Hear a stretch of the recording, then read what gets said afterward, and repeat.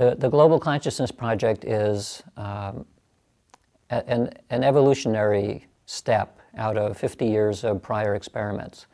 The experiments were looking at the relationship between mind and matter, and specifically intention and the behavior of the physical world. I mean, it all devolves back into the question, what is the role of mind in the physical world? From a Western science point of view, there isn't much. I mean, I as a designer of a car, can get an internal image and an intention to build a car, and eventually a car appears. But that's not a direct link. It requires a lot of work between the intention and the building of a car. But this question is saying more that, is there a direct link between one's intention and the behavior of the world? With an unmediated link, or if mediated, we don't know by what yet. Well, those experiments typically would use very sensitive physical systems, and then you would ask somebody to direct their intention at it and try to push the system around, make it do this versus that. So a prototype example is flip a coin and wish for heads. And now flip a coin, wish for tails. And you can do that experiment, and it has been done many times. And what you see after loads of data is that the statistics of the system that you're working with are biased in the direction that you want the intention to go. So coins are an okay system to work with, but as mechanical things are very difficult to track precisely. So electronic circuits started to be used in the 1960s, where it did the equivalent of coin flipping, only it was flipping bits, random bits. And it could produce bits very quickly, and all of the bits could be recorded precisely. And so you could do an experiment where you have a random number generator going, and you ask somebody to mentally force it to create more ones than zeros. And then now create more zeros and ones, and now let the thing run all by itself as a calibration condition. And what you find after very long period studies like this, and meta-analyses looking at many studies by many different people, that there are biases that show up in the randomness. The systems that should be random are no longer behaving randomly. So that's about 50 years worth of study. Then in the 1990s, Roger Nelson at Princeton got the idea that maybe intention was only a piece of the puzzle, and maybe attention was also important. That the act of attending, which when we think of internally, attending is a kind of coherent mental state. You're focusing in on one thing. And if we can think of that as not simply being in your head, but being out there as well, then when you attend to something, it changes. And it changes in the direction of coherence.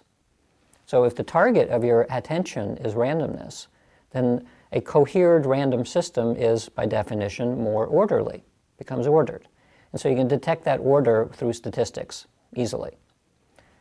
So he started doing experiments where he'd take a random number generator, an electronic circuit, and put it in the vicinity of a group that was meditating, thinking that this would create a large amount of coherent attention. Sometimes people knew the random generator was there, and sometimes they didn't know. And he wanted to see whether the randomness would become orderly during the meditation. And after hundreds of such tests by Roger and me and a bunch of our colleagues, we came to the conclusion that it does become less random in a context where we can infer that there's mental coherence going on, sometimes due only to attention. So I think it was 1994, I did an experiment before, during, and after the announcement of the O.J. Simpson verdict in his murder trial. And this was a unique period in history in that it was the first time that I'm aware of, in modern time anyway, first time where there's actually one other I can think of, which was landing on the moon, but a first instance where hundreds of millions of people around the world knew that something interesting was going to happen at a stroke of a couple of seconds in the future. It was a reading of a verdict which would either say guilty or not guilty. And so imagine the amount of attention that's slowly focusing up to that moment. I figured this would make a great experiment because I could have a whole bunch of random number generators going, and we can look in time sequence what is happening to the randomness as we approach the moment of announcement of the verdict, where we have maybe 1 billion people paying attention to it. So I did that. I had 5 random number generators going, 4 in the US and 1 in Europe, and tracked what was happening to the randomness as we got closer and closer to the verdict and the verdict being read and afterwards. And we found very clear evidence that there was a sudden peak in order in the random generators within seconds of the verdict being read. And of course, it was being read live and carried around the world on radio and television all over the place. So it was a live event worldwide. So so Roger and I and a few colleagues were discussing this. We later had another instance where Princess Diana was killed in a car crash, and her funeral was scheduled a week in advance. So we figured we can use that as another example of lots of attention around the world for one event. And we got, I think, 12 of us around the world got our random number generators going, and we analyzed the result, and again, was significant deviation from randomness towards order during the period of the funeral, when lots of people were watching. And we thought, well, this is great, this is an interesting experiment, but we had to go through a lot of work to get everybody to participate at the same time. So we decided to create a system that would be completely automatically running 24/7 with random number generators located in places around the world. So today, as of today, the project is going for 10 years. There's roughly 70 random generators in cities around the world, and it's been running for pretty much continuously for 10 years. So the most dramatic event that occurred, and oh, by the way, the reason we did this is because we knew that events would occur that we couldn't predict, and that would attract a lot of attention. We wanted to see what would happen under those cases. So the best example and the worst case was 9/11. So 9/11 was not predicted as far as most people knew. And we had 37 random number generators, maybe 36 or 37 running at that time. And we were then able to look and see what was happening to randomness before, during, and after 9/11. And we subsequently, a bunch of us did an analysis, and we published it in Foundations of Physics Letters, which is a physics journal. Because what we found was unmistakable evidence that the randomness in all 36 generators went away. Slightly before 9/11, at 9/11, a little bit after, and then it went back to baseline. So you have a baseline randomness statistically. You have 9/11 approaching about 2 or 3 hours before 9/11.